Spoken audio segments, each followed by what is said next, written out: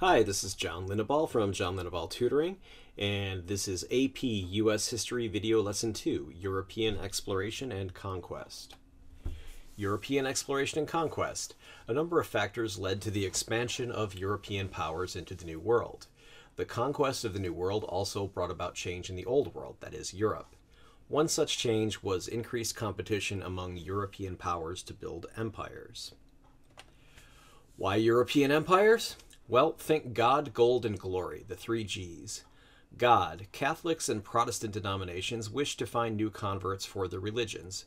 Natives of the New World were ideal, in quotes, heathens or pagans, whatever you would like to call people who were not Christians, to convert and save for Christianity. Why European empires continued? Gold. It could be actual gold, like this here. See Cortez, for example, who forced the natives to bring back gold upon pain of mutilation or death, or any possible source of wealth. So it could be tobacco from the New World, could be coffee, could be molasses, timber, cotton, hemp, etc. Glory. Power is attractive. Controlling a large part of the world is a goal for its own sake, including making it easy to obtain material things. Prestige, basically being respected, being glamorous, or at least fear from others. Those are also important to countries as well as individuals. So we have a game here for the glory, for the PC, which talks about conquering empires and shows that, and then greater glory. So definitely conquest involves glory of a kind.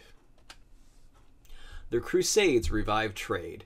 Religious wars reclaimed the Holy Land, such as the Crusades, sent Europeans to the Middle East, leading to renewed trade between Europe and Asia. So here we see a painting of the Crusaders heading off to the Middle East and Asia.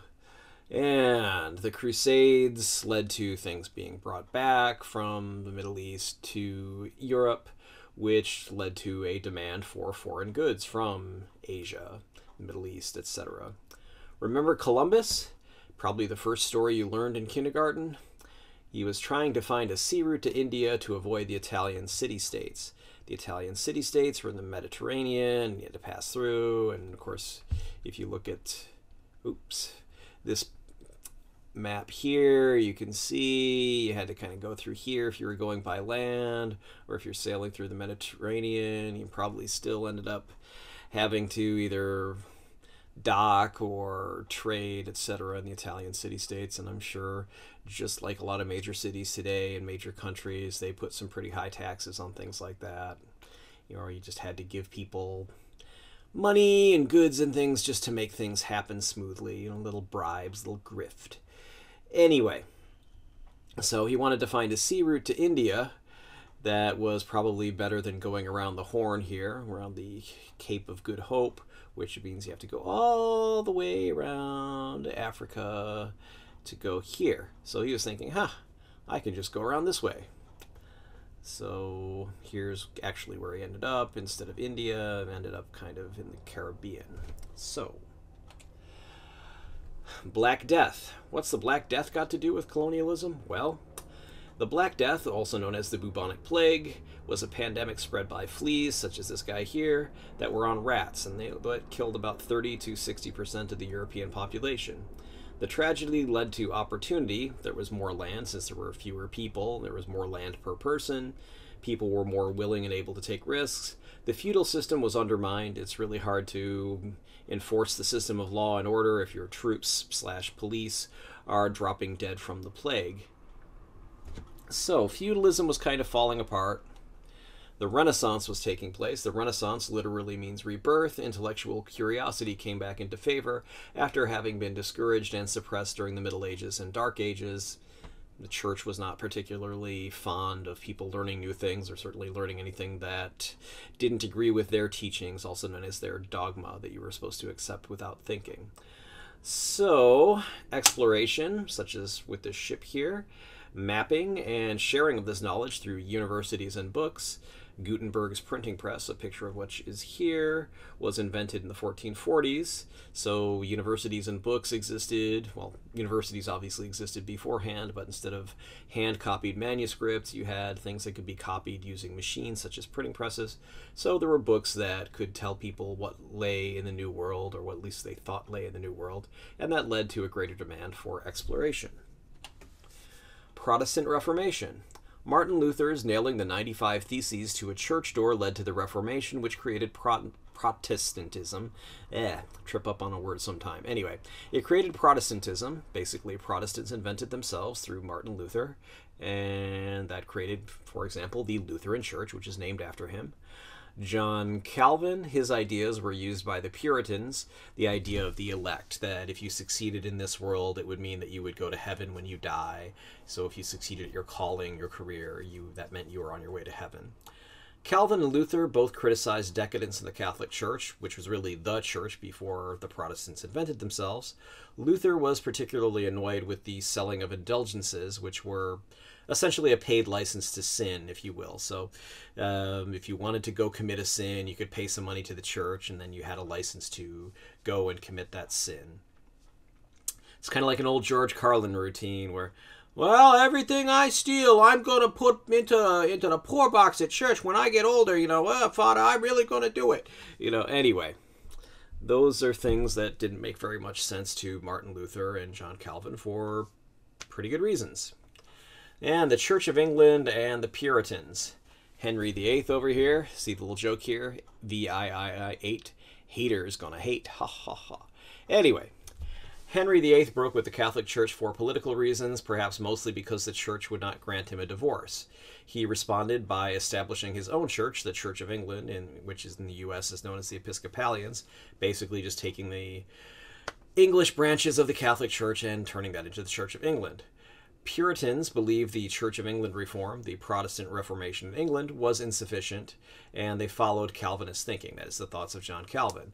There's a reason that Puritans were sent to the New World. Basically, the Puritans didn't really agree with mainstream Church of England thought. The Puritans did actually take over the British government for a while under Oliver Cromwell, but only for a while, and when they went out of power, the Puritans were strongly encouraged to go to the New World, and many of them did. And there's an old joke. Why did America get the Puritans, and why did Australia get the criminals? Australia had first choice. Ha ha ha. Any of those of you who are offended, I'm sorry, it's just a joke. Anyway. Counter-Reformation. The Catholic Counter-Reformation was a resurgence in spirituality in the Church. The Jesuits, also known as the Society of Jesus, it was an organization and is an organization dedicated to spreading Catholicism throughout the world, and it was created as a result. They're very intellectual, they're very good at deep thinking, so they're very well known for that. The effect of exploration and conquest on Europe.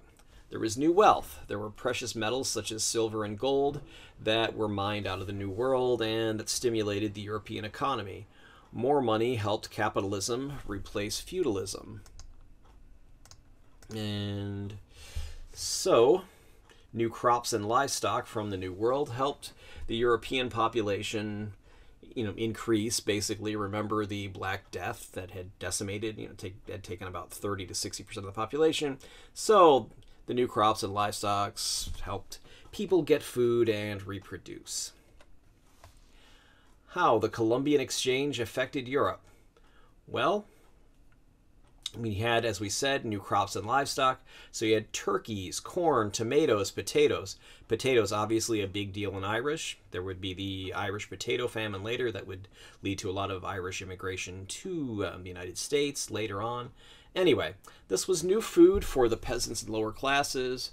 Corn, potatoes, etc., pretty easy to grow. Turkeys, etc., those were new food for everyone. And even for the well-fed, it meant, hey, less boring food. Hey, look at this new food from the New World. Tobacco was a hugely popular import from the New World, along with cocoa. The economic effect of the conquest. We have inflation. Well, the problem is, with all the goods brought to Europe by explorers and conquerors, you might think, hey, the average European's life must have really improved, right? No. And the reason is because increased money, gold, silver, when you print more money with a fiat economy such as ours, where it's not backed by silver and gold, you just print more money, it causes inflation. When you have more silver or gold in an economy that is actually backed by silver and gold, or the money actually is made out of silver or gold, again, more money means inflation, because if there's more money for the same goods, supply and demand, again, it just means that the same goods are going to cost more money.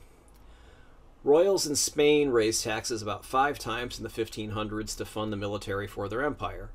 I mean, they were basically coercing, forcing, enslaving Native Americans. They were bringing slaves from Africa to the New World.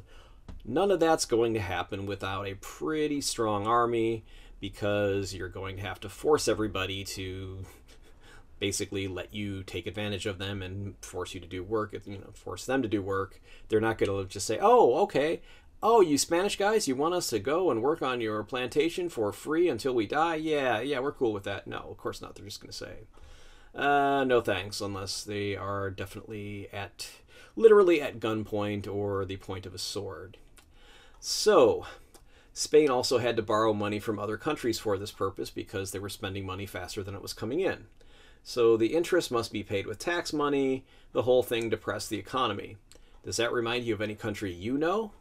Anyway, the average Spaniard had a decreased standard of living until the 19th century. Countries that borrow a lot of money and spend on their military to a ridiculous degree usually regret it. Technological advances. Navigation became much better. The compass, the astrolabe, the quadrant, and hourglass all helped with navigation. They allowed sailors to map their way, determine speed, find location, the latitude and longitude. So the new maps were called Portulanos, presumably after Portugal, where a lot of these things were developed and printed.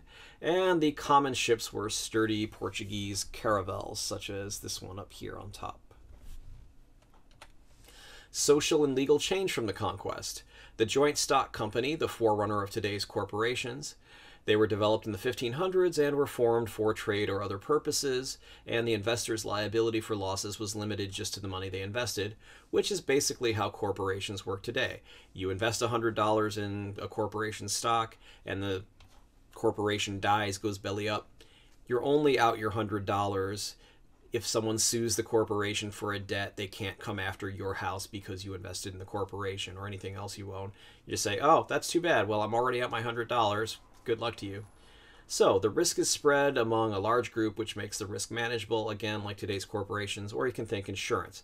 Everybody pays a little bit of money for their car insurance, so the unfortunate guy who gets into a car accident can have his losses paid for because everybody paid into the insurance. And corporations, as you see here, we got a little angel and devil thing. This is a pretty good documentary about corporations. Can get up to some pretty sketchy things because the responsibility is diffused. Nobody's really going to lose everything, so sometimes corporations can get up to things that they shouldn't. And just like back then, it happens today. Contact me. Facebook, Instagram, email, phone. Facebook. You can come to www.facebook.com, Linnaball Tutoring, that's / my last name, tutoring, all one word. Instagram, www.instagram.com / john.linnaball.tutoring. My phone number, my cell phone is 415-623-4251. My email is john@johnlinnaball.com, and my website is www.johnlinnaball.com or johnlinnaballtutoring.com. Either one takes you to the same website. I also have a locals.com site called testpreparation.locals.com. If you want to mail me, I'm at John Linnaball Tutoring, 1859 Powell Street, number 109, San Francisco, California, 94133.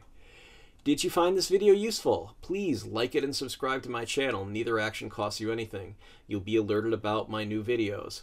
Why do I care? Well, it's simple. YouTube doesn't let me share any ad revenue unless I have 1,000 subscribers and 4,000 hours. That's 240,000 minutes of view time in a year. While many people are watching these, I don't have 4,000 hours of watch time. And right now I don't have 1,000 subscribers. I think I'm at about 867, so pretty close. But hey, you can help me get to 1,000 by subscribing. For the same reasons, you are not only welcome but encouraged to share links to this video, put it in playlists, etc. I'm always happy to read and respond to constructive criticism or suggestions for new videos. I'd appreciate your input. I reserve the right to delete comments from and block those who specialize in destructive criticism, you know, trolls, or things that are off topic, you know, spammers, disturb people. Anyway, thank you very much for watching. Have a good day, night, whatever time it is there. All right, talk to you later.